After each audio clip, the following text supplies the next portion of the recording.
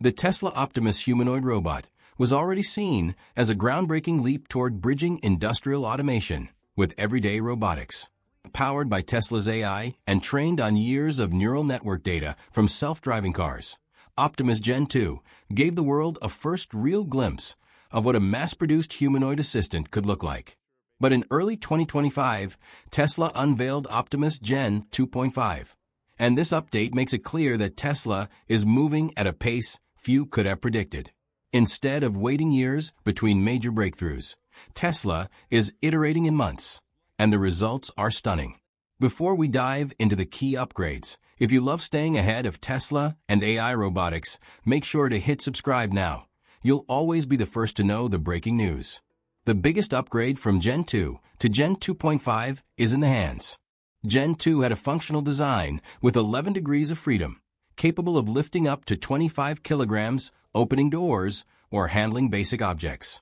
But it lacked fine motor skills, more like a mechanical gripper than a true human hand. Gen 2.5 changes that dramatically. Tesla upgraded the hands to more than 22 degrees of freedom, nearly doubling articulation. This allows Optimus to perform delicate tasks like typing, sorting small components, gripping fragile items, and even replicating subtle human gestures. It's the difference between a robot that can just hold and one that can truly manipulate like us. Vision has also improved. Optimus Gen 2 was equipped with a strong front-facing camera system, but it left blind spots behind. The robot often had to rotate its entire body just to scan its environment.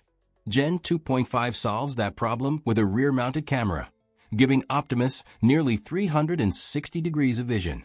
Combined with Tesla's self-driving AI architecture, this makes the robot more natural and aware, able to sense people approaching from behind, avoid obstacles, and respond from every angle in real time. The design has seen an evolution as well. The Gen 2 prototype carried Tesla's classic black and white look, futuristic but uniform. Now, Gen 2.5 introduces sleek new finishes, including an all-black model and a striking gold edition. The black version is perfect for professional and security roles, while the gold variant projects luxury and sophistication for public spaces. Tesla clearly understands that robots won't just be tools. They'll be part of human environments where appearance matters. Charging has also changed. Gen 2 relied on a proprietary docking system that was hidden but inflexible. Gen 2.5, on the other hand, now uses Tesla's North American charging standard, the same plug as its vehicles.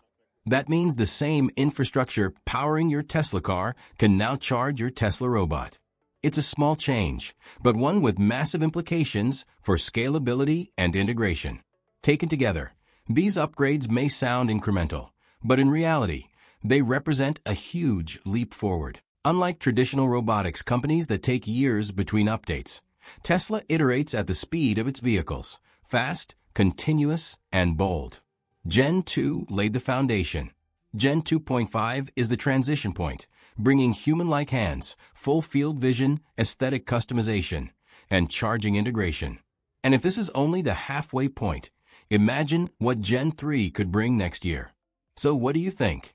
Is Optimus Gen 2.5 a small step or a giant leap toward the future? Share your thoughts in the comments below. Thanks for watching RoboFrontier. If you enjoyed this breakdown and want to stay ahead on the future of AI and robotics, hit like, subscribe, and turn on the bell icon so you never miss an update. The future of humanoid robots isn't coming, it's already here.